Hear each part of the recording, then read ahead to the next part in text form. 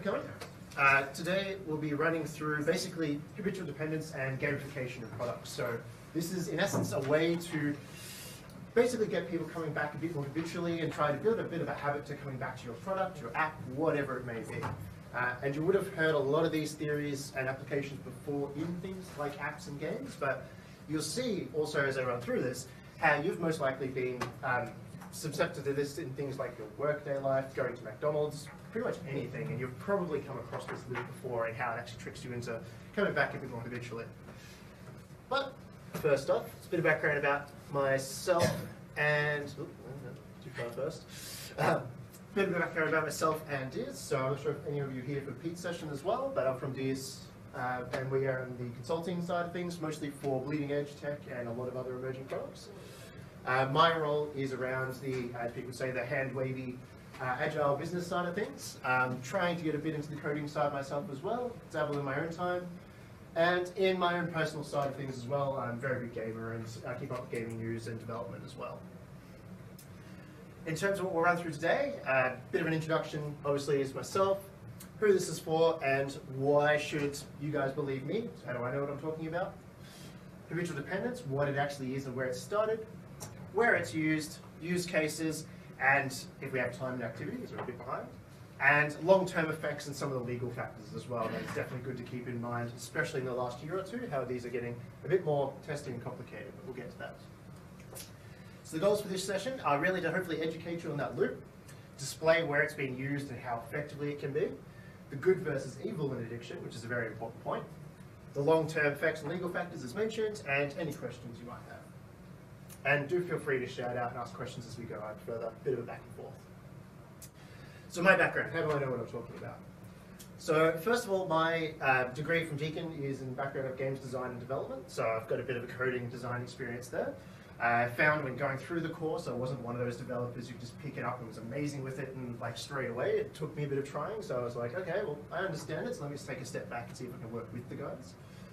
From there, my first job was at Appster, which you may have heard in the news a lot recently, but I initially joined them back when it was probably 5 or 6 people, and by the time I left was 1 or 2 years before they closed, and that was around 400 people. So got to see a lot of that rapid growth and a lot of that early scaling, trying to scale that enterprise side of things.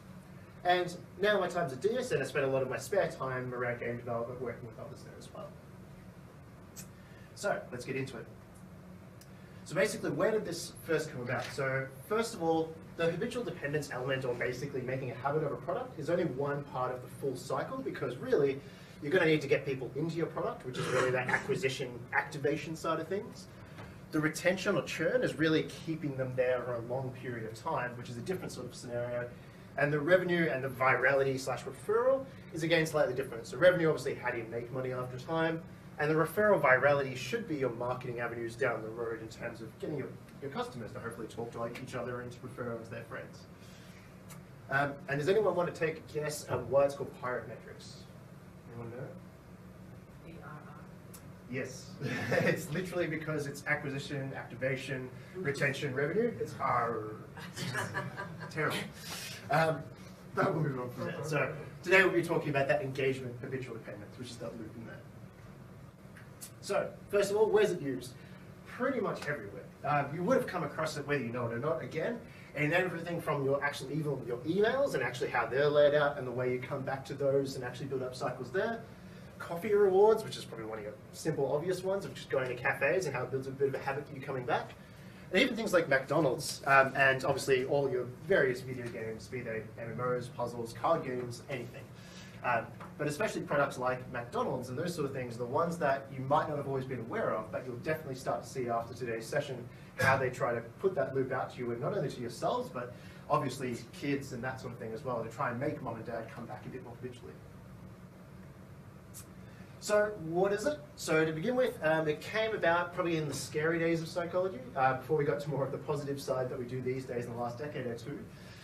This was really early 1900s sort of stuff, looking at the really sort of factual physical side of how the brain worked and how it's ticking and that sort of stuff, and doing some of the less sort of nice things back in those days, but we learned a lot of the stuff on how the brain ticks because of that.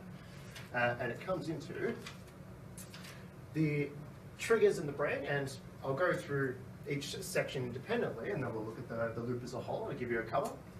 But it all begins with this trigger. So effectively a trigger, in essence, can be internal or external.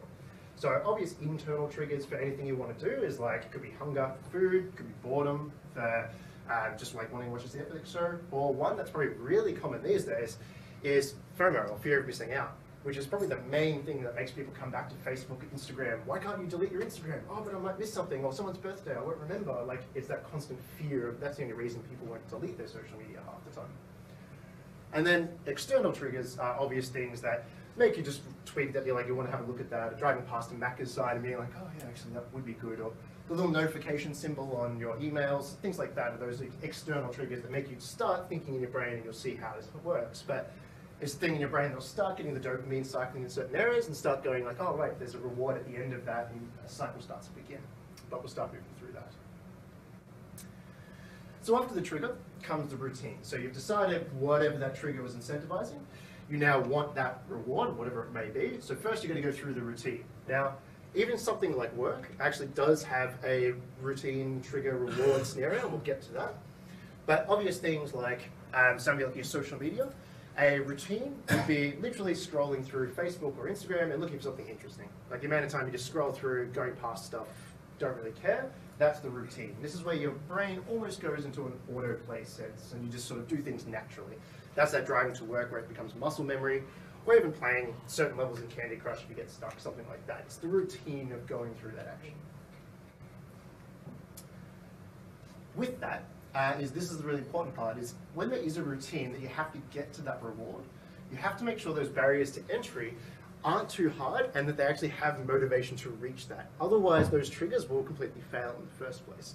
So a good example of where a trigger might fail is, I'm trying to think of a good example. Say there's the new, like, you know, they have the Olympic Cups and that sort of stuff for actors and the Olympic years and that sort of thing. Say if it's a particular one that's come back before, or say from a ability point of view, the closest McDonald's to you is 100 kilometers away because you live in the country. Now, obviously, as that, like, the actual ability to be able to do this, like, gets harder and harder, the likelihood that the trigger is going to fail becomes a much likely source. Well, again, similar for the motivation, if you really like the Olympics, but you really don't care too much, your motivation is going to be too low to bother actually hitting any of these triggers in the first place. So, obviously, the more motivation you have, the more likely you are going to push to try and get that, like, that result. But otherwise, it's going to have to make sure your customer or whoever it may be is actually motivated about what it is, and the ability, there's low barriers to entry to start that process. And hopefully that trigger should work. We'll make them think about it, go have a quick look. And we'll start seeing how that becomes a bit more effective shortly. So after the routine, we get to the reward. Now this is where it comes back to that old creepy psychology side of things, and this is where we started to learn how this stuff works. And you will very quickly see where this has come about in something else very common that people can get addicted to. But basically, going through the routine, you get to your reward. Now, initially we found, we thought like doing a reward, say like every second time would be enough to make you keep coming back and want to get that reward. So in the old days, with the tests they were running, they had a rat hit a button and a light would come on and cheese would come out.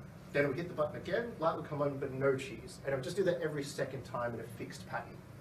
Now when it did that in a fixed pattern, all that ended up happening was after a period of time, it learned that's where it got food and it would stop when it got full. Simple enough. So they decided to change it up a bit. And this time, they changed it so it would on average happen every second time, but it was effectively random. So it was basically on average every second time it happened, but it might be 2 cheeses, none cheese, no cheese for 3, another. And all of a sudden, this reinforcement made it go nuts. It literally kept eating until the rat got sick. So it didn't stop until it actually got physically sick. It didn't stop when it was full anymore. And this ties into basically what happens when we have that variable scenario, is we get these dopamine triggers. So this is what becomes really important, is that variability, because now you're not sure it's starting to do this trigger dopamine scenario. So what ends up happening is this is the first time you go through like a loop or that first sort of scenario. So it's like you click on something, see the first section of whatever that reward may be or whatever that routine may be, second section, and then you get your reward, the chocolate. Now the first time your dopamine's just generally spiking, and for context to any of those who don't know, dopamine being sort of effectively the happiness drug in the brain, or what makes you feel good. And visually, it would just be triggering all over the place because you're not sure of that process. Oops. But then once you start going through it, this is what would happen once you build that routine. you see that trigger, you get a massive dopamine spike straight away because you know that there's that possible variable reward at the end. But then when you get to that routine, it just goes into, again, your brain pretty much goes into a muscle memory state of just routine, slows down, and you can just get through that action. And then as soon as it gets back to that variable reward, another massive spike at the top. Now, this is the reason that that variability becomes really important. And probably the most obvious place you've seen that is gambling. In the sense that you go to the pokies, slot machines, anything like that, pull the bar. Now, if you won every second time, sure, like maybe it'd be kind of fun, but there's actually a Twilight Zone episode, I believe, where it actually did that, where someone goes and they're pulling the pokies machine, it's like, yes, I win. And they keep winning. They're like, oh no, I win every time. This must be hell. Like, effectively for a gambler, that's hell, winning every time and not having that chance of risk or not having that variability. So that's where that variability becomes quite important. And in terms of the reward types, now this is where you have to know your customer base a bit more. I could easily do a session completely on just reward types and how to sort of look for those. But basically getting to know your customers, you'll get an idea of what sort of things they're after as to the major rewards they need. Looking at it from a game point of view, you can often basically shrink them down to socializers, so people who like interacting with others, talking in games like your MMOs, that sort of thing. Your killers, which, straightforward, that's your first-person shooters, like being really competitive PvP, getting into the battlegrounds. Knowledge seekings, that's like your puzzlers, the ones who enjoy sort of just finding and exploring all the time. And achievers or security seeking. So achievers are your, obviously the ones like ticking all the boxes, getting 100%, completing something all the way. Now, these obviously also apply the other way around to various products as well, but just getting to know your customers will hopefully start bringing out these a lot more clearer, and it does have the personality types there if you want to look into that side of it as well, but I wouldn't take it too accurately. More likely just best to talk to them and get to know them. Now, after the reward, or the variable reward, the last part of the loop is the investment. Now, this is also arguably probably one of the parts a lot of people miss, but is also one of the most important, as this is the thing that will bring you back the next time. And a really good investment will actually lead to the next trigger. So what I mean by that is we'll just look at some general investments to start with. So Instagram, an obvious one, the investment is effectively the posts, followers, following the numbers that trigger. So again, the main reason you don't want to go and delete your Instagram is, oh, but I've got like 5,000 followers now, or I've got like this sort of thing. So that investment is building up. You feel like there's worth you've put into that, time you've put into that. Same for your Facebook. Even for a lot of demographics that aren't huge into the actual, say, talking side, won't delete their Facebook because, oh, but that's where I've stored all my photos now. It's now an investment of having stored all their images in there, and it's got that history of what happened every year. Similar for Facebook, obviously your likes, timeline. Spotify. I'm actually a big advocate of Spotify, like I use it all the time, this sort of thing. And it's actually one of those Stockholm syndromes. I didn't realize till recently when talking with some of our UXs at DS and this sort of thing, that Spotify is actually a terrible platform in terms of UX. It's actually really, really bad UX-wise. It's actually really hard to find the stuff you're looking for and make great like sort of lists and this sort of thing. But I just never tweaked because I'm now so Stockholm syndrome, I can't change. My playlist is over like 1,300 songs now. Like there's no way I'm going to try and convert that one by one into another like media streamer. So my investment there is way too heavy. I can't leave Spotify now unless I want to put hours of effort into changing that. And similar, obviously LinkedIn, again similar, but now more an investment into your work life. So again, you're not going to swap to another professional-based social network system once you've got all the followers, all the actual actual professionals that you work with back and forth. And last but not least, one of my favorites is Apple. Apple, effectively, their investment is having the Apple products and having the Apple home. My fiance's sister, even though she's not a huge fan of her phone anymore, says she won't swap to Android because she's got too much like stuff in iTunes and has bought too much stuff in all the Apple products. So now she's just too invested in the Apple lifestyle. But the important part is the investment returns. So what comes back from those? Now, the most classic one you would have seen in the first iterations of these back when Facebook was starting was probably Farmville, and the idea that if you didn't come back to your investment, you would lose all of that, and effectively lose all of your crops, lose everything you've put into that. So now it's like, no, I've just like lost all the stuff I put into that. I have to keep making sure I come back so I don't lose that investment. Otherwise, it feels like you're losing a bit of work from that. Similar for Facebook and Spotify as to how they sort of make you come back and have that return element is, again, Facebook, obviously, from the element of the fear of missing out and deliberately using all these different types of notifications to tell you, oh, there's people looking to make friends, talk, or actually just different news and information, each of their own sort of triggers designed to hit different parts of the brain to make you go, oh, but I have to go check that, or who's going to be adding me now, or like various things. Keep doing that. Various things to keep drawing you back there. And last but not least, again, for my Spotify example, is the release radar. So I'm not sure if many of you use Spotify as much as I do, which I've probably been using 3-4 years now every day. But the release radar is for bands you follow, or there's also the discovery playlist, which just builds off things you've listened to over long periods of time and suggests things, which now I absolutely love. Initially it wasn't great, but having listened to and used it every day for 3 or 4 years, it's actually got a lot of good recommendations. So now I come back every week on the Monday, and I know it changes and updates on the Monday for like, oh, here's your new like weekly playlist of all the new discoveries. I'm like, oh, awesome. I go through those every Monday, which is ridiculous. Like, I shouldn't have to do that, but it's now being built into my brain, so much of that habit. So this is the loop overall. So basically, to recap it, it's that trigger that first gets you that spike of like, all right, so what am I looking for? Using McDonald's as our example, the trigger is that actually driving past a Macca's sign or something similar. The action, which is then, all right, so I know I'm hungry, I want to go, I can't be bothered cooking, so yeah, we'll drive there, that's the routine. That variable reward, again, the variable being important, of, okay, so is it, in terms of the adult going to Macca's, it might not be too variable, but sometimes it's like, oh, it's just easy, I don't have to worry about looking after the kids, or I can just like go and rest, I don't have to worry about cooking. And that investment, maybe less so on the adult side, but let's do this loop again now for the kids. So the kids get their trigger of, okay, a toy, they see it on their ad, they want to go out. The action or routine for them is now going out and eating, that's the boring part. Now the variable reward is one of those 6 collectible toys that's part of a collection. Now they get one of those. Now what happens as they take that toy home, that toy becomes the next investment, because now they're staring at that one toy in the collection, and they'll look at it next day and like, oh man, but I really want the other one that goes with that. So that becomes the next trigger, which then causes them to go back to then so on. So again, as mentioned, the investment should, if designed well, effectively be a trigger to try and keep you coming back and going through that loop and getting more and more used to it. Now, why do we need to use this, if that's the case? This is using apps as an example, so mobile apps. But the general retention rate, if you change this to like the 100% of day 1, day 10, and so on, this would be the equivalent that after 10 days, basically you only have about 20% of whatever your day 1 customers were there, or your users were there, especially with applications. And you might think that's a bit odd, but think about your phone. I may have 20 or 30 apps installed, but I probably use 6 max every day. And that's just like your usual banking, music, that sort of thing. And so to actually have someone build in that habit becomes really important really fast. Otherwise, day 90, 1.7% of the original users are actually still around. So it's a very quick drop-off rate, especially if you don't have that habit, because again, unless it's sitting on your front of your homepage, which many people actually don't want that because they like the nice design, nice clean layout, it can be sitting in the background, so it's not being radiated to you, it's not being advertised to you, and it doesn't have that trigger unless it's a notification. Which again, even that's trickier these days depending on what permissions you give. So we do need something to keep bringing people back in those early cycles, otherwise they're going to disappear very quickly. But we're now talking about all this and the addiction side, so what is the bad use cases of this? Where should you actually be cautious? And this is where you need to bring in some of that ethical consideration, which I'm a big advocate for. So it may sound strange, I'm talking about how to get people addicted to stuff, when I'm basically saying the ethics is really important, and we'll get into that, as where there's the good use cases. How can you use this as a good case?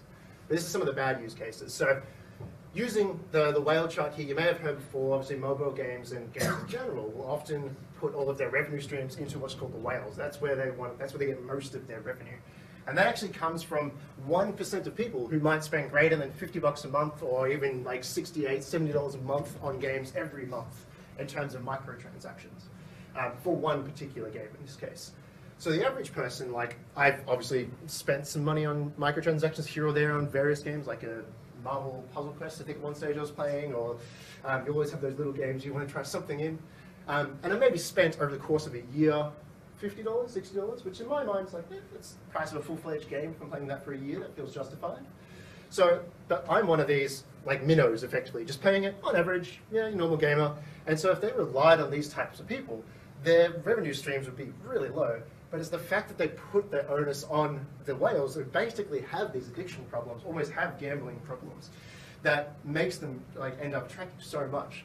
An example of this was a couple of weeks ago, but FIFA, which is a massive soccer game borderline everyone I know has it at some point, if you haven't heard of it. But FIFA players, they use the new GDPR rules to find out everything that EA has on him and realized he'd spent over $10,000 in 2 years on one game mode in one game.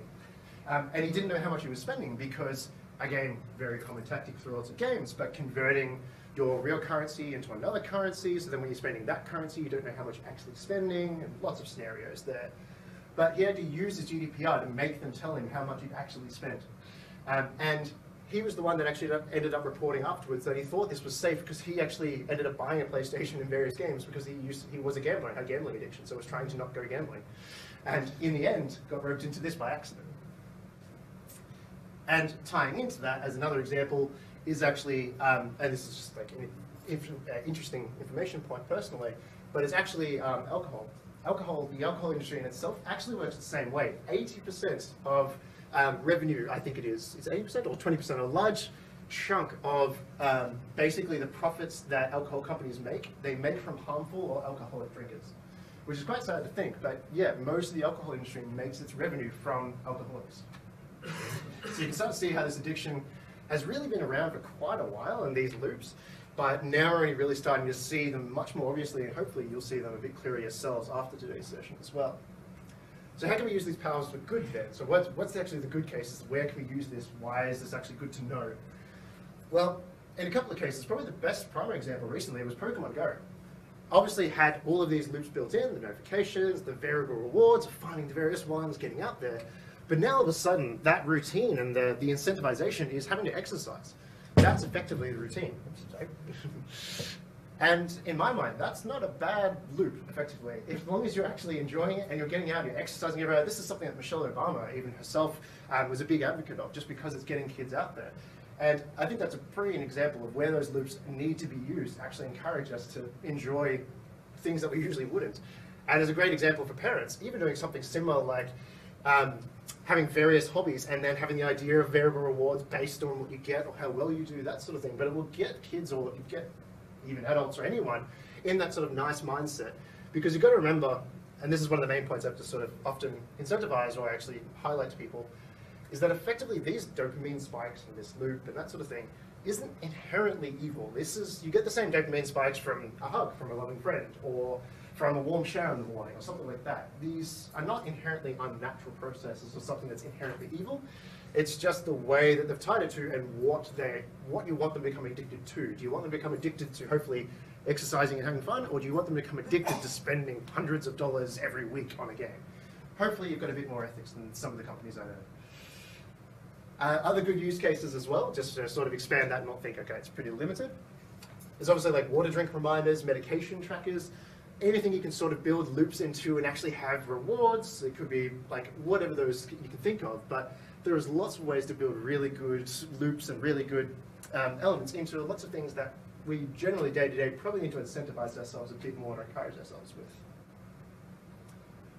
All right, now the room's not the best setup for the activity, unfortunately, but we'll see how we go. I might get groups of 4 if possible, if people move across.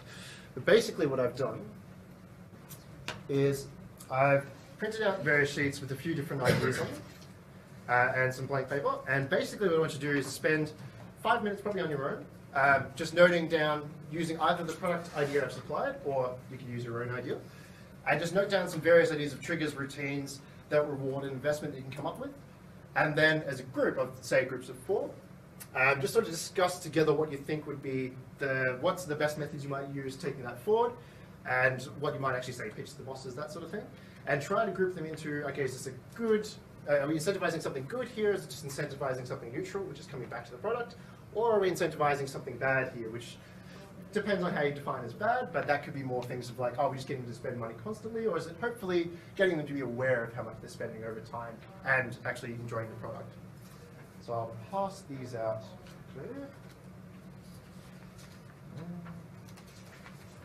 I'll spend 10 minutes on this, just to get the eyes on it.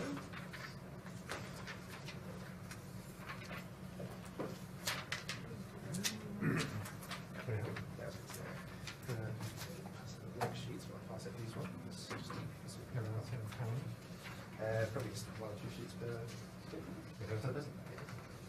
And then a Sharpie? Yes, thank you.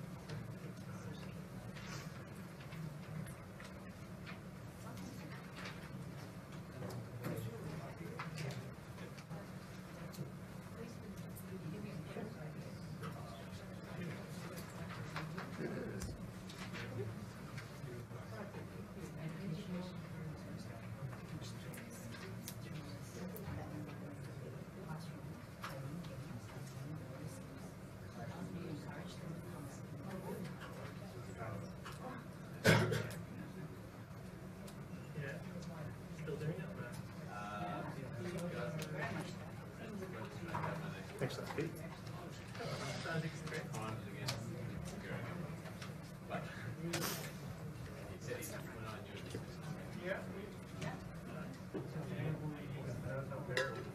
Well, it could be there.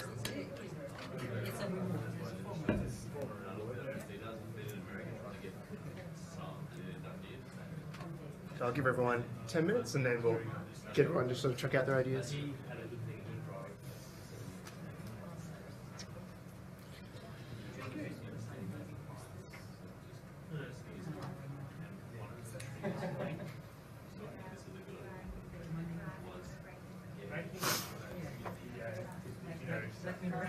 More as in like, if somebody needs you another 20 years, another 30 years.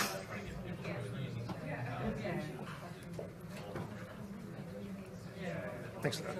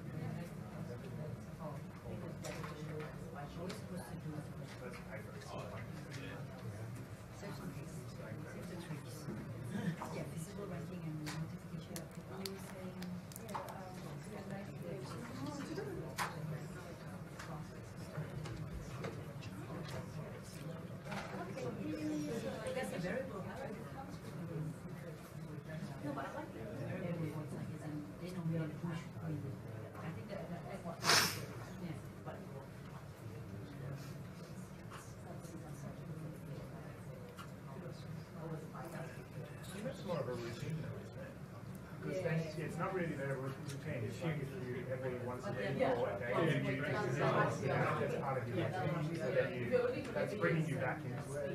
So what Ian is talking about is more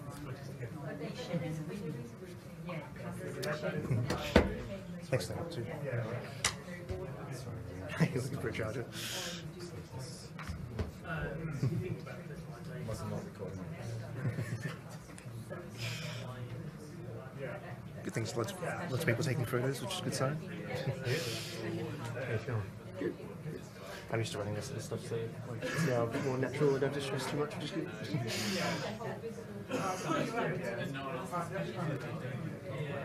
Yeah, you put your coffee up on the way. Yeah. So a classic one they do in gamification and that coffee, I don't know, have like it's hanging on the step, the gamification, those coffee store, that's part of the routine, right? So you can have, then you don't get exactly. So they'll be like, well, like a math, you can do 3 math questions or something like that. You get like 50 points or whatever. That's one of the classics.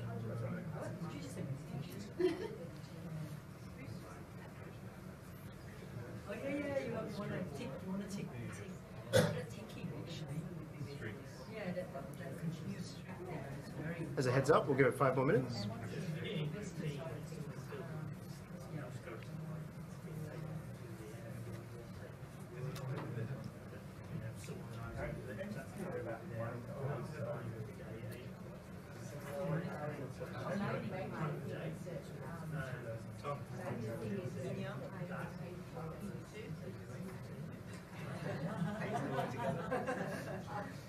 dangerous.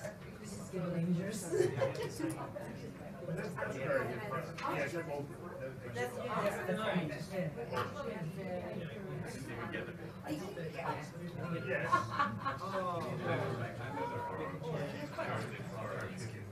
Oh, okay. Yeah. It's a good I might start then. I might just but they want to get something. So I'm wondering that the trigger could be. Yeah, that's what I kind of wanted to do. And I think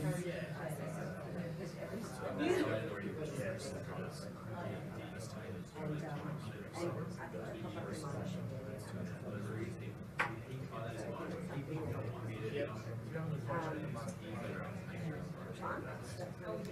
and then the routine is go for more and the rewards in board is to make employees who actually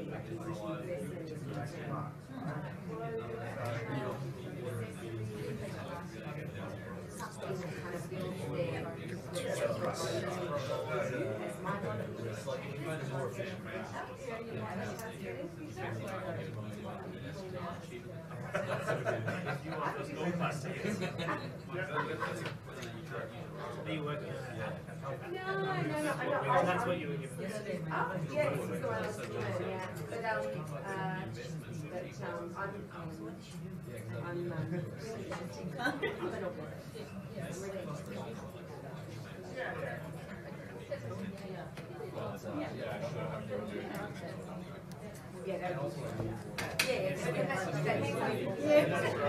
Doing activities at the moment. Yeah. That's true. It doesn't have to be, yeah.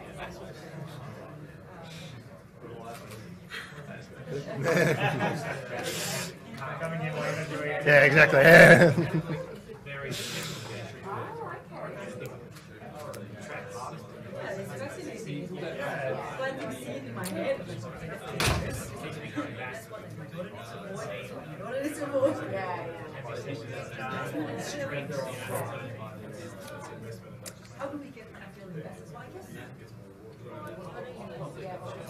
All right, guys, we might start sharing around, just keeping an eye, and I've got a couple more slides after this.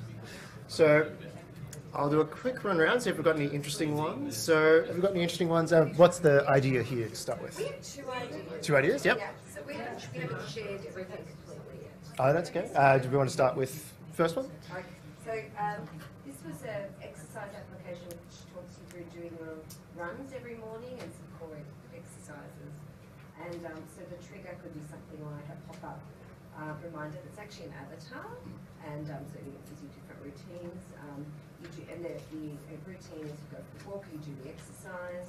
The variable reward could be different points for different things that you do, but also the investment is the points can translate to different things you can give to your avatar. So clothing, accessories, I don't know, house in the hills, whatever it is. And so that kind of gets And that draws you back. Yeah, I like that. So that way, as you're improving yourself, you're also almost seeing it reflected in the avatar, which is also good for something like exercise, where it will take 6 months to see that result. So this is that sort of that small progress stream. Yeah. Okay. Was there a second idea there? Yeah, there was. Sorry.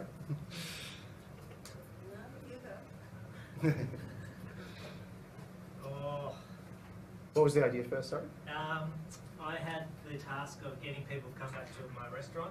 I run a pizza restaurant. And after doing it, I questioned my ethical core, but that's fine. Yeah, I just went like the classic leaderboard, point system. So, and sharing. So if you came into my restaurant and then you shared or put a review, there was a weighting system on how many likes or what platform. If you used different platform from last time, you got more points, and then there was a leaderboard and getting a bit of a local community and competing against each other for one pizza. That's cool. So almost having a discounts based on how much you share and get followers and that sort of thing. Yeah, I'm not proud of the scheme, but No, that's still quite good. It's an excellent way of sort of building that sort of community focus as well and getting it out there. Cool. Was there another idea there, guys? Or Yeah, it's not really something logically, but trigger is to hang out with your friends and to have nice food. It's basically it. you go there and then buy a certain amount of food, and you can actually put that on the app, food information on the app. Then you get reward, and you gain the reward. It can be changed to coins. So you can actually spend it on certain food drinks, and that options it can be dramatically increased in more you use. It can be not only food and drinks. It can be like booking events. Perfect. Excellent. No, that's excellent. All right, jump across to this side. Was there anything for you guys? Anything interesting on your side? What was the idea? Oh, I can share the idea. Okay. And of those they can do this. It was an educational program which takes kids through lessons in online classrooms, playing games and learning various skills. So how do you encourage them to come back? But you definitely second your thinking that it's kind of a bit scary with the ethical side. Where's the line? So from a variable reward, which I think was the main trigger, was that it could contribute to their marks, which was a way of, I guess, engaging or making them want to do it. Depends on the age as well. Yes, of course. Yeah. Yes, of course. And then we also did rankings as well as a trigger with notifications such this kind of feature you no longer number 1 anymore. You should get on it. Or you were 20 last week, but now you're 30. So. That's excellent. And as a good sort of semi-case study for that, for where that does work really well, is I actually had that in my university course. A particular assignment was we were building AI. And our assignment was basically, our teachers gave us a pretty restricted version of a game where someone could just walk around a map and pick up items, either decreased or increased your health, and you just had to find your way out. And the way we did it was all of us coded our own AI, and whoever got the highest score, that was a leaderboard, and that was how our points were done for our mark for our course. So, and that was a really fun, really engaging way of just seeing that leaderboard and the points changing, like, oh, I can get the best mark if I do this or this. So you can actually make kids interested in studying, which is amazing. But it does take effort. What about side in the middle there? Anything interesting? Sorry. That's cool. We had a private idea of a driver trying to make a ride-sharing market. But he wants steady base of clients who will actually consistently pick them up and then expand that feature. So we just went through the 4 ways of the loop. Some of the triggers were maybe have a unique vehicle that makes people interested in actually one of your services. And kind of jumping through the routine, with the idea would be people would start using it, and then you'd have a sort of a variable reward for that. We maybe offer a bottle of water, or you can pick you up a coffee before you get picked up, so you that'd be cool. do that as well. Maybe some sort of reward system with the coffee cards, like 5 points you get more coffees or some other bonus. The investment in that would be the personal connection of actually having someone that you knew that you can talk to, that can pick you up, that always be on time or early to pick you up, especially if you're in a routine like a Monday to Friday traveller going to the airport. That would then tie back to using them again. The trigger would be a car, like a fancy sports car instead of just any old car picking up. And then the routine would become that you tie that need into their routine. Yeah, the day-to-day life sort of thing. If they're travelling every week, I had an example of a person that I was doing that Monday to Friday, I ended up getting the same guy roughly every week. Always had some. Perfect. So And that became a full loop. that's excellent. And I'm one of those people, I'm not sure if other people are similar, but I'll jump between share riding services based on like, oh, what's cheaper, who's actually around, that sort of thing. But if I had a ride sharing service that would pick me up a coffee before they got there and like knew the coffee I wanted, that sort of stuff, I would stick with them, even if they're more expensive. So that's excellent idea. Yes.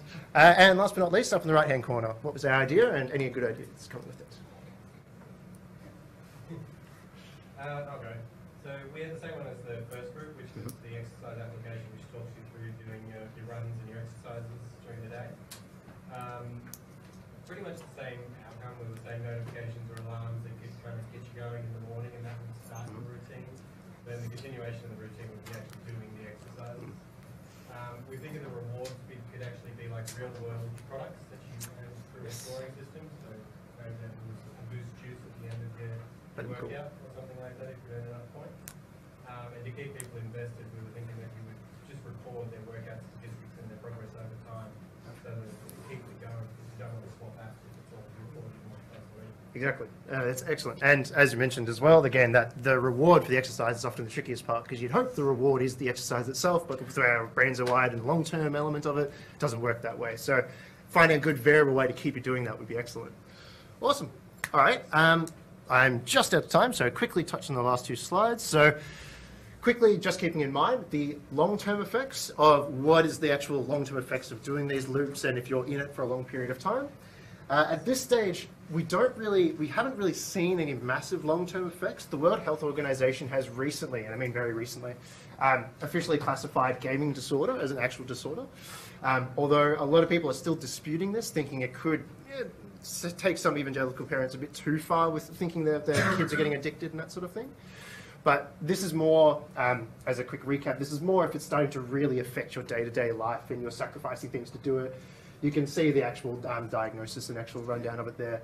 But we're more getting an idea now that it's more an element of individuals have problems with addiction, not necessarily problems with gambling or gaming or individual things, but it's more an actual problem with addiction itself is becoming more refined.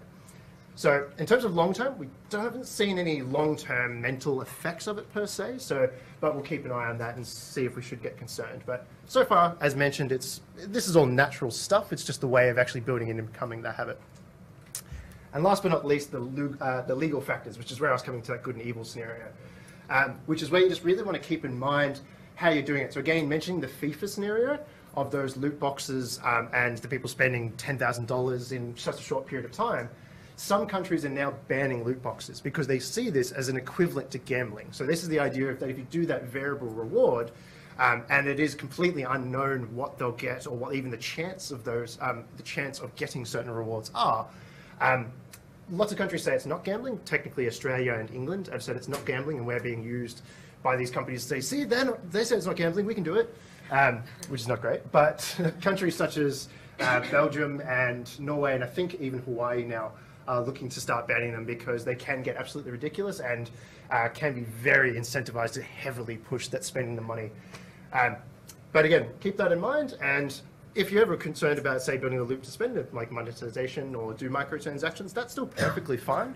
Just make sure you have an upper limit on it so people can't spend $800 in a day to do that, or they don't need to spend $100 to the equivalent of 1,000 hours of gaming or something like that, depending what the product is. Excellent.